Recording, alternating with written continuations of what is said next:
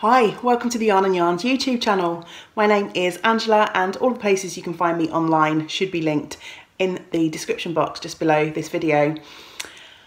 I will usually be found here on the channel waffling on about my adventures in knitting and crochet and spinning. So thank you very much for joining me this week. I always really do appreciate you spending time with me. I say it every week and maybe it sounds a little bit contrite and corny, but I really do mean it. There are tons and tons of knitting, crochet, spinning podcasts out there. So I really do appreciate the little community that has built up around my channel here. If you are new to the channel, then you are most welcome. I have had a few new subscribers this week. I know that Zoe from the Pins and Needles podcast did mention me in her last video. So if you have hopped on over because Zoe mentioned me, then a very big welcome. Of course, if you found me by any other means, you are welcome here too. And that's not forgetting people that have been here before, whether you've watched my videos once or a million times. I really, really do appreciate getting to spend a little bit of time with you every week. Those of you who have visited before will notice there's a bit of a change in the background today. I often record from my craft room here at home, which is on the top floor of our house. And it's an attic conversion room. And we've had quite a few warm days here in South Wales. Over the last few days, and it's really hot up there. It's like a greenhouse. So I decided to switch up the locations a bit and record from my living room. So I've got my lovely spinning wheel, Edith, next to me, just in shot, keeping me company as a little bit of a change in my setup this week.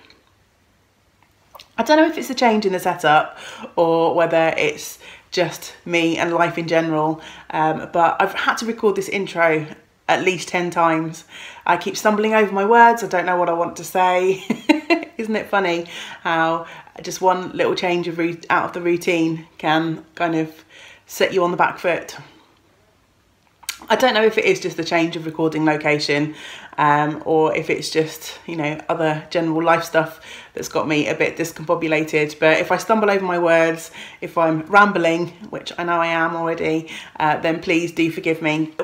We've just booked a little breakaway just for a week and we've got 6 weeks to go until that holiday rolls around, but it'll be my first full week off since Christmas.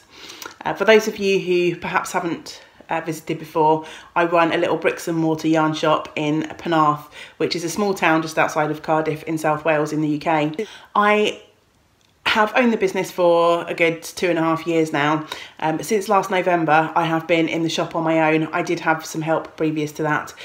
So until a couple of weeks ago, I've been working 6-day weeks since last November. The joys of running a small business. I know some of you out there are also small business owners, so you'll know where I'm coming from. And when I close the shop at the end of the day, the work doesn't always stop there.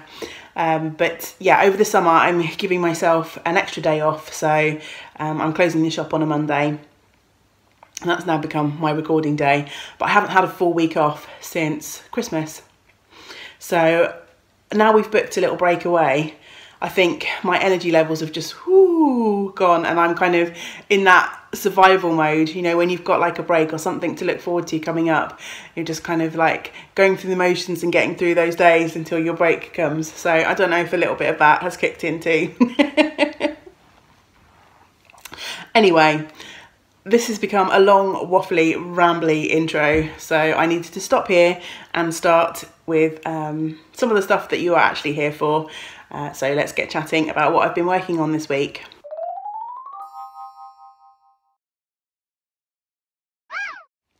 I think I'll start with crochet this week because crochet is going to be a fairly quick section. I've added a few more squares for my Babette blanket. If you watched last week's vlog, then you'll have seen me working away on some just 4 round sort of solid granny squares for my blanket project. So I finished off the 4 round squares and I've started the next section of that blanket that I want to work on, which is the 6 round squares, but I'm not going to show you that today because you know, it's just solid granny squares in a variety of different colour variations. So I'll wait till I've got a bit more to show before I talk about that one in depth again. So for this week, I have got a project that I started in the shop a couple of weeks ago. It's actually going to be a tissue box cover, and somewhere, bear with me, here I have a picture in the magazine that this is from of what the project will end up looking like. So I have a whole bunch of back issues of knitting and crochet magazines that I inherited from the previous owner of Yarn and Yarns. We don't actually stock any sort of periodicals aside from Pom Pom magazine, but the lady who owned before used to buy all of the sort of big named magazines that come out here in the UK. So we sometimes use them when we're looking for projects, or if we've got someone wanting to come in to learn something new or do something particular, we often flip through the magazines to see if there's anything that sort of takes the fancy.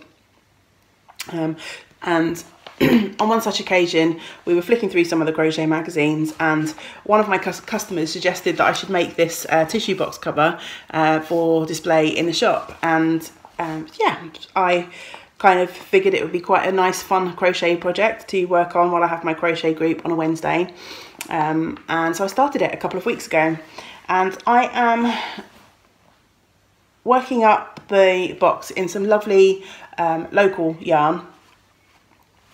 Sorry, it's blowing out a little bit here. I'm facing the window here in the living room, so there's not too much I'm going to be able to do about this because it's sort of a natural colour. That's a little bit better. So this is from a local small holding called Garlic Meadow. They're just a few miles away from us here in Penarth. They produce some nice yarns from their Pole Dorset and Alpaca flock. So I'm using their Aran weight base to make the majority of this box cover, and I have actually finished the body of the box, so here it is. So not super exciting to show you yet, obviously the details are to come. This one should get finished fairly quickly now. I've just got the sheep's head to make and the legs. So as you can see, there's the top there, which is obviously where the tissues are going to come out. It's quite big and floppy at the moment. It's actually bigger than I anticipated it would be. I think once there's a tissue box under there, it will give it some stability. So this project is lots and lots of bobble stitch in crochet, and I have been using a 5mm hook. Yeah, 5mm hook to work this up. The yarn is not super soft, so if you are wool sensitive, this probably wouldn't be one that you would want to wear next to your skin, but it's really lovely to work with, and yeah, I think this is turning out to be a really fun project. So hopefully in the next week or so I will actually have this project finished, which will be really nice. The pattern, for anyone who's interested, is called Herbert the Sheep tissue box cover. Let's see if I can find the designer is Alison Holloway. I'm not sure if the pattern is available anywhere sort of easily, but it does come from issue 20 of Crochet Now magazine, but this magazine is probably a couple of years old now at least. Yeah, it's a fun project to work on, and it's a nice one, or it's been a nice one so far to work on in the shop, because it's literally just been rows and rows of bobble stitch, so it's one that I can easily pick up and put down. I've seen some really lovely crochet shawl patterns over on Instagram this week, so there's probably going to be some more crochet projects started in my not too distant future.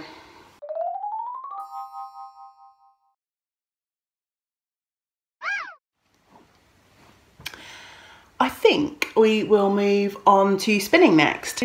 In this section today, I've got a couple of finished spins to share with you and a couple of spins in progress. As has become my habit, I've recorded a few little snippets of video as I've gone through the week. So I'm going to insert those in here first, and then I'll be back to chat a little bit more about the projects that I'm working on. I have just finished plying my lovely Cheviot yarn. Cheviot, how do you say that? I thought I'd show it to you while it's on the bobbins before I wind it off and give it a soak. So if you remember, I was working on this last week. It's a braid from Wildcraft, 100% Cheviot, in a club colourway from back in 2014 that I picked up on a D-stash. And the colourway was called English Country Garden, I think. And I had split the braid into 3 sections and was in the process of doing a fractal spin, and the aim was to just do a traditional 3-ply with the singles once they were finished. And I finished them, and here is the yarn on the bobbins. So I'm super pleased with this. I did run out on one bobbin before the others, which is kind of inevitable, I guess. It's very hard to get exact quantities on each bobbin. So I've got a tiny little bit that I actually chain plied onto a 3rd bobbin. And my thinking is, if you recall, I am hoping to knit some socks with these. I have no idea how it's going to turn out. It's a bit thicker than the average sock yarn that I knit with, so I'll probably do a toe-up sock just so I can try it on as I go. But my thinking is, if I don't have enough for some reason, then I'd have another. This is still a 3-ply yarn, although I've chain plied it rather than traditional 3-plied it, so I'd have a little bit left over for the top of a sock or something if I ran out. But yeah, I need to wind these off and give them a soak, and then figure out how much meterage I got out of the fibre, and then I can cast on and get knitting. I'm excited to see how this works up. I was contemplating just giving spinning a rest for a few days, but I can't. Proper addict at this point in time. So I was watching my lovely friend Mars, who is Hey Brownberry Everywhere. I was watching one of her vlogs for the Spinner Make Along that's being hosted by Grace, who is Babbles Travelling Yarns on YouTube, and Vanna Willemil on Instagram, and Mina, who is the knitting expat at most places online, I think. Mars has been putting up some lovely vlogs on YouTube for her participation in that, and she recently span up some fibre that she had from Owl About Yarn. And I actually have a braid of lovely Jenny hair fibre in my stash, which I've had for a little while. This is a Falklands Polworth 100-gram braid, and the colourway is Tiger. So I thought this would be my next spin, and I'm just going to spin it just for fun. I don't have a project in mind, but I thought I could start on the singles. So I'm going to open up this braid in a minute, see what the fibre looks like when it's spread out, and figure out how I want to spin this. I've unravelled this fibre from Jenny, Owl About Yarn, and it basically goes from this lovely sort of deep grey black colour through some brown, and then onto oranges. So I think I'm actually going to be perhaps a little bit predictable and do another fractal spin. I first contemplated doing splitting the braid in half and then plying it back on itself sort of in the opposite direction, so I'd get like a twist of orange and black, but then because it's such a long colour repeat, there'd be quite a big section of orange. So I think in order to take advantage of the real contrast between the orange and the black here, I'm going to go for fractal spinning again. So I think I'll do a 2-ply fractal this time, just to make it maybe slightly different than the yarn I've just spun. So I'm going to split the braid in half down the centre, and then I might,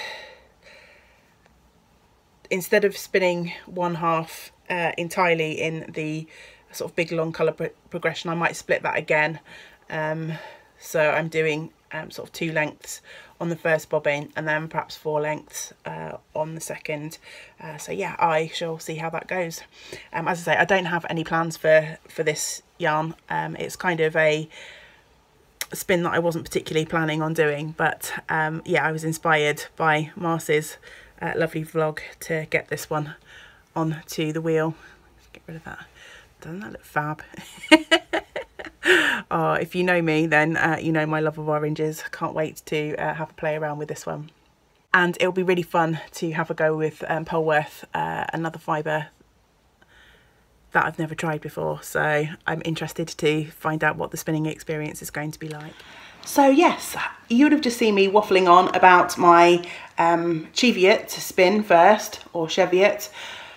Who knows how you say that? I should really find out. Possibly I never will. But that yarn is completely finished now. It has been wound off the bobbins and it has been soaked, and it's now all dry and ready to use. And I'm really, really pleased with how this yarn has come out.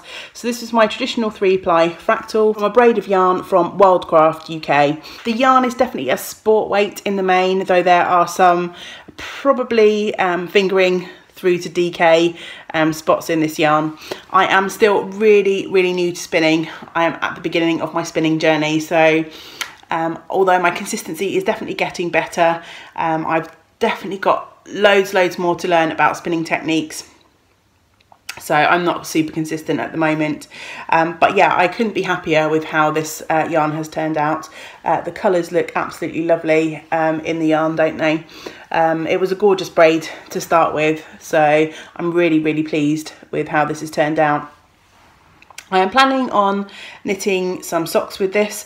In case you're wondering why I've got 2 bumps here, the bobbins that I've got for my spinning wheel, in case you haven't joined me before, my wheel is a Haldane wheel, which and this is the Shetland model, and they don't make them anymore, so I'm kind of limited in terms of what I can spin and the tools that I have for this wheel. And the bobbins are quite small, they don't fit tons and tons of fibre, particularly when I come to plying. So yeah, I had to sort of ply this in 2 different sections. And as inevitably happens, it's very difficult to spin an exact amount of fibre to the bobbins that you're working with. And I ended up with a small little bit left over. And I actually ended up chain plying this part. So this part is more of a sort of striping. There's a little bit of barber poling in there, but the sort of sections were plied back onto themselves. So this is more of a striped yarn rather than this sort of blended fractal. I'm knitting these up into socks, so hopefully I shall get those on the needle soon. And then the second thing that you heard me chatting about in that previous section was some beautiful Polworth fibre from Jenny of All About Yarn. And I actually, it's my quickest spin to date, I actually managed to finish that yarn. Whoa, look at that, isn't that beautiful? So again, I had an attempt at a fractal spin for this one. The colour was called Tiger, and yeah, you can completely see that in the finished yarn. I tried to spin this one a bit thicker, which is probably why it ended up being a quicker spin. I just did a 2-ply for this one rather than a 3-ply, and this one is definitely less consistent in terms of thickness. If you can see, there's some really sort of kind of thick, almost underspun bits in places, through to some much finer. If I grab perhaps these 2 strands next to each other, you might be able to see more of what I'm talking about. Can you see those? So yeah, this one here is much thicker than this one here, but I don't mind that at all. As I say, this was just a really fun spin. I've got no plans for this yarn, but hopefully I'll find something lovely to do with it because it turned out beautifully. The colours are just gorgeous. Because I didn't have a plan, I just kind of stripped the fibre down and went for it. This is my first time working with Polworth, and it was such a lovely fibre. My braid was a little bit compacted, and I think that's probably just because I've had it for a little while and it's been sort of squashed in a storage cube. So some bits were a little bit difficult to draft, which is probably why I've ended up with some sort of quite thick bits in the yarn. But if I am ever able to get my hands on some more Polworth, I think I might try and spin it as singles, because the singles were so round and full and lovely. Yeah, I just think it would probably be quite a nice one to spin a single, maybe then give a really hot wash to. Felt the singles.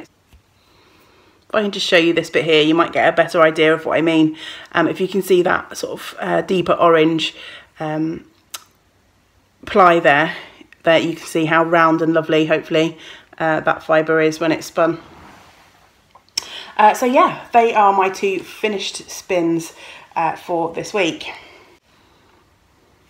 Hat, maybe?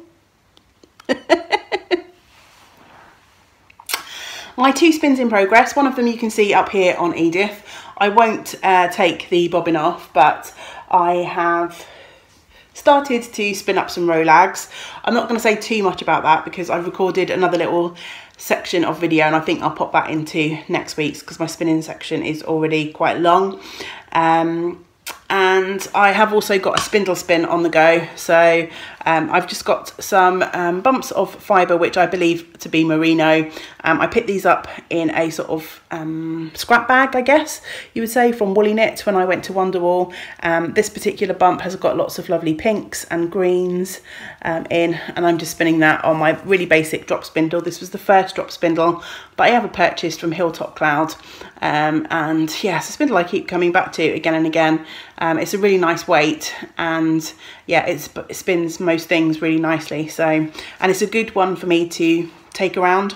A lot of my other spindles have either got resin or stone whorls, and I'm afraid that if I'm out and about and I drop them, then they will break. So yeah, this is a good one because it's pretty hardy.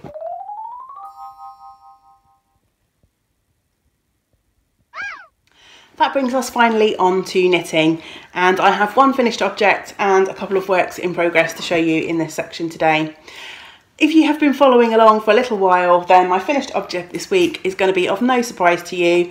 I actually finally finished my Nordiska jumper. So here she is in her full glory. Yeah, I'm really thrilled with how this has turned out. I haven't yet got round to taking any photographs of me wearing this. But yeah, I'm really pleased. The pattern is from Boyland Knitworks, and the yarns that I used, the main colour is Purple Moon from by Miranda May, who is a local indie dyer to me based out of Cardiff, and then the light yarn with the sort of purple and orange speckles is from Antler and Acorn, and the orange yarn is from Periwinkle Sheep. And this orange yarn is the skein that just keeps on giving. James bought it back for me when he went on a work trip to Seattle a couple of years ago, and I have finished a shawl which I used this yarn on the border. So that was the Amulet shawl, which you can have a look on my Ravelry page if you're interested in having a look at what that shawl turned out like. So I used it for the border on that. I've used it for obviously some of the colour work detail in Nordiska, and there's still a little bit left, so I might get some heels and toes for a pair of socks out of what's remaining. So yeah, that's the skein that just keeps on giving. There's probably not masses to say about this project that I haven't said already, because this has been on my vlogs for many weeks now. And I've been working on it quite a lot, so I've been talking about it quite a lot. But yeah, I'm just pleased with how it turned out. I did a couple of modifications. So I extended down the body. The pattern calls for, once you've split for the arms, the pattern just calls for 1 inch before you start the colour work. I think I ended up doing about 4 inches before I started the bottom colour work. I also, what else did I do? Because I wanted to find out how much yarn I had left over, I knit the sleeves before knitting the body. That meant I ended up having to graft the sleeves underneath because I didn't have stitches there to pick up. But you can see where I've joined that there, but obviously that's right under my armpit, and I don't often wander around with, you know, my arms in the air getting people to closely inspect my armpit seams, so that shouldn't really be a problem at all. Really enjoyed knitting this pattern, and yeah, I'm looking forward to some cooler weather so that I can wear this thing. I've got 2 works in progress to share with you, and both of these are actually new cast-ons. So the first one, last Tuesday I went into work after my weekend break, and I realised I didn't have any knitting in the shop with me. And on a Tuesday morning, I facilitate a group at the shop. So aside from making cups of tea and maybe helping people out if they get stuck on their projects, I'm able to sit and knit for a little while. And I usually have a couple of projects hanging around the shop, and I got in on Tuesday and thought, oh, I don't have anything. So I ended up starting something new, and this is a project that I'm knitting again from Miranda's yarn, the local indie dyer who I stock in the shop. And this is her Crocus colourway, which is a lovely colourway which has sort of lots of the sort of natural white sort of background colour, and then speckles of orange and blue in the yarn. And I decided to knit just a shop sample. I've got a few pairs of socks hanging around the shop, so I thought it'd be quite nice to just knit a really simple baby jacket, as I say, just as a sample to have hanging around the shop. So I have started just a garter stitch jacket, and it's all in pieces at the moment, so there's not really tons to sort of show you, but I have a back, 2 fronts,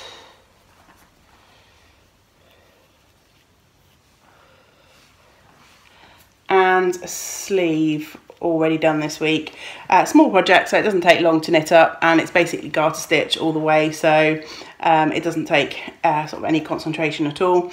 I've cast on for the final sleeve, so yeah, hopefully that will be finished before too long, and I think it will make a nice sample to hang up in the shop and just show something else that can be done with these lovely yarns. Yeah, and this colourway is gorgeous, isn't it? With the sort of speckled nature, the blue, and then you've got some lovely sort of mustardy and sort of sunshiny yellows and a few sort of dark spots of orange. Completely in my wheelhouse, this colourway. So I'm really enjoying knitting on that. I'm knitting on 3.25mm, the whole thing. There's no change for ribbing or anything like that. And the pattern is by Sirdar, but it's just a really basic raglan garter sleeve baby jacket. So I'm sure there's plenty of patterns like that out there. And then my second work in progress is also a new cast on. And I'm just going to show you before I get the project out. I'm keeping this in a project bag that I made for myself ages ago, but this weekend here in Penarth we had the Penarth Open Studios Trail. So a bunch of artists and makers in the town that I live in open their homes and their studios for people to sort of go in and have a look at what they're working on. My lovely friend Sarah Fisher, who is a local felt artist, had her studio open, so I popped along to see her yesterday. She had this gorgeous birdie brooch made from her handmade felt, and I just couldn't resist bringing him home with me, so I thought I'd pop him on my project bag while I'm working on this project. So I am knitting with my hand spun, yay! So a couple of videos ago I showed you a lovely green gradient that I spun up from some beautiful fibre that was gifted to me by Caroline, who is the wonderful brains and talented dyer behind Colourful Creativity. We did a swap a little while ago and she sent me some of her lovely fibres. I spun up one of the fibres that she sent to me, and it was a gradient of lots of beautiful greens. You can't see it because I hand wound this ball. But I decided to cast on a cowl, and as I was spinning this, I don't know why, but just a really simple feather and fan pattern kept popping into my head. So I figured I'd do myself a sort of close fitting cowl in this gradient using the feather and fan pattern. And this is how far I have got. So as you can see, I've put in quite a lot of work on this. It's such an addictive knit. It's a really simple pattern repeat. And yeah, I've just wanted to knit away on this. So altogether there were 5 colours of green in the gradient that I've spun. The dark green, the olive green, this sort of meadow green. I'm just onto this grassy green now. So as you can see, there was slightly less fibre in that sort of third section there. But this cowl's already nice and long. And then after this green that I've just transitioned to, there's a much brighter green to come. But I think I think I'm probably going to leave that out of this cowl because I think the 4 colours will be enough to sort of scrunch down around my neck and keep me warm. I'm not going to try it on because it's on a short sort of circular, so I don't want to kind of stretch that out and lose my stitches. But yeah, so I think I'm going to carry on until this green that I'm currently working on runs out. And then what's left over will be going into another project. But as I have waffled on for ages today, I won't talk about that project until I actually get it on the needles. I was going to maybe have a chat about some of the things I'm planning on knitting with some other yarns that I've spun up recently. But I think this video is going to be quite long enough. So on that note, I'll leave you in a little bit of suspense. Cliffhanger. Tune in next week, folks.